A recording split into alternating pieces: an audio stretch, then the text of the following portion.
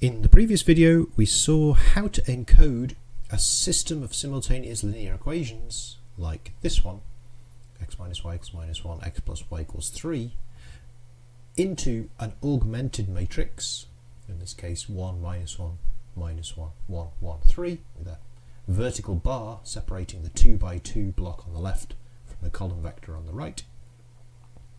And we saw how if you manipulate these equations, that corresponds to performing row operations on the augmented matrix.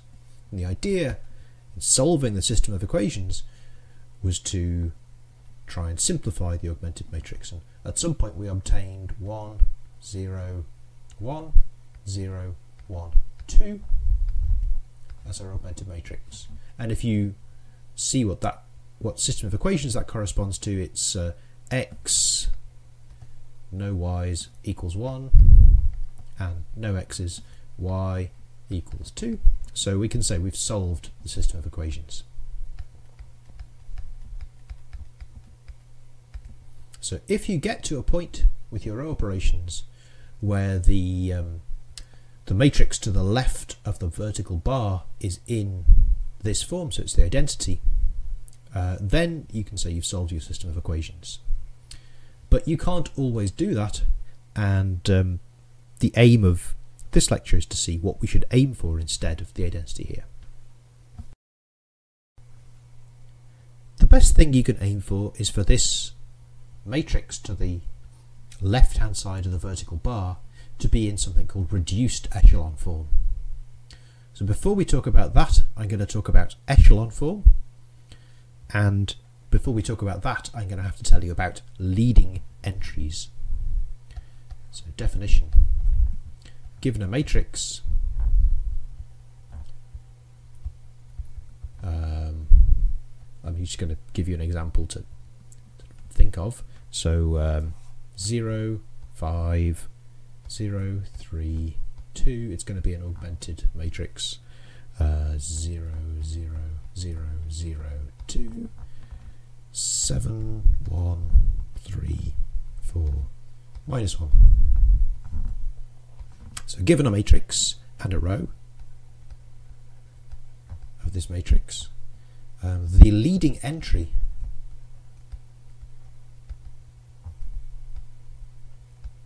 in this row is the leftmost non-zero entry left of the bar.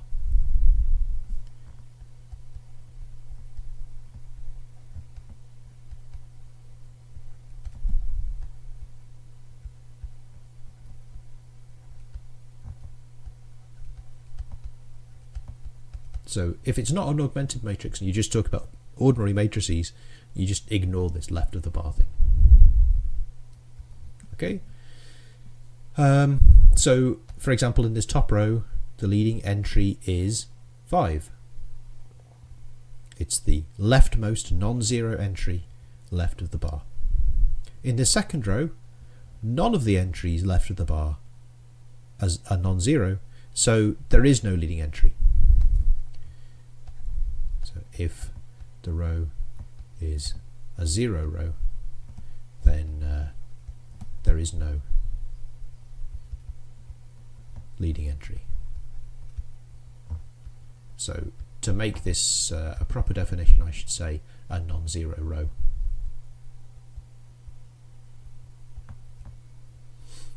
And what's the leading entry in the third row? It's 7. That's the leftmost non-zero entry left of the bar. Now we want our matrix to the left of the bar to look like the identity matrix as far as it possibly can. So let's see what are the leading entries of the identity matrix. Let's just do the 3 by 3 identity matrix. The leading entries are 1, 1, 1, and the position of the leading entries is top left, and then it moves diagonally down to the bottom right. So an echelon form matrix, or a matrix in echelon form, is going to be one where the leading entries move to the right. So definition. A matrix is in echelon form if, well, first of all I need to tell you what to do about these rows of zeros, so let's stick them all at the bottom.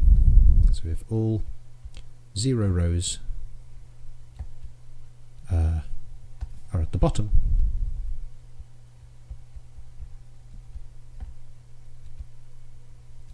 and the leading entries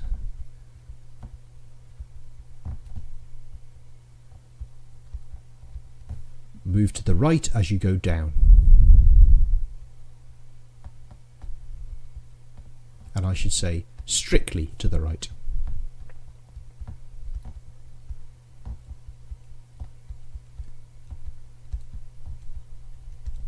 Right, they're not allowed to stay stacked on top of one another, they have to go strictly to the right as you go down the rows. So just looking up at this example that we had, this is very, very far from being an echelon form. For one thing, it's got a row of zeros in the middle, so it violates this first condition.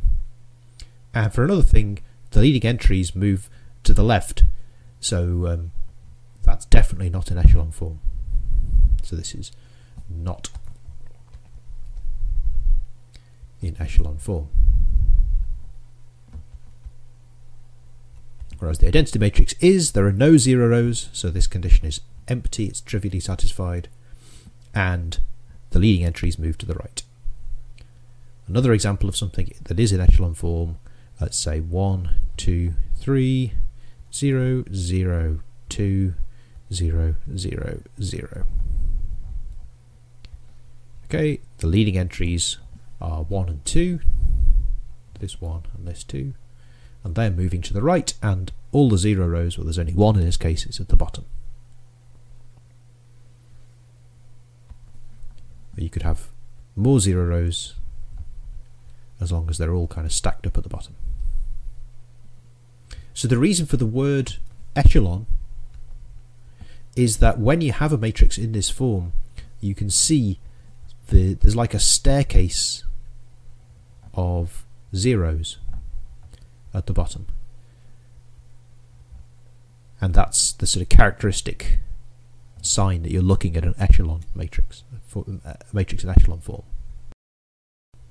And the word echelon comes from the French word échelle, meaning stairs.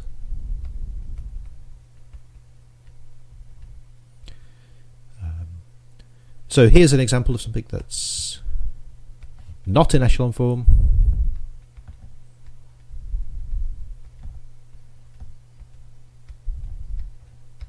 It's not in echelon form because the leading entries 3 and 4 are not moving to the right, they're staying put. They're staying in that first column and they should be moving to the right. So the next thing I'm going to do is I'm going to give you a bunch of matrices and you're going to tell me whether they're in echelon form or not, and then I'll confirm for you. So here you go, here's the definition of echelon in case you've forgotten it already. And here are 6 matrices. Which of them are in echelon form? So I'm going to tell you the answer now, so you can pause the video and think about it if you want. So the first one is in echelon form because the leading entries 1, 1, 1 are moving to the right. Second one, oh, and there's no 0 rows. So the second one, again, there's no 0 rows. The leading entries are 1, and then, well, we don't need to check if it's moving to the right because there's no further rows. So this is also in echelon form.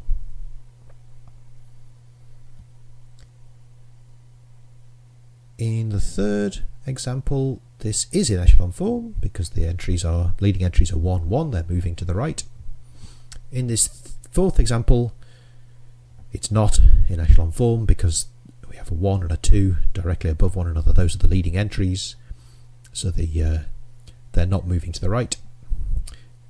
This guy, it is moving to the right. It's 3, 2, and then the final row is a row of zeros, which is okay.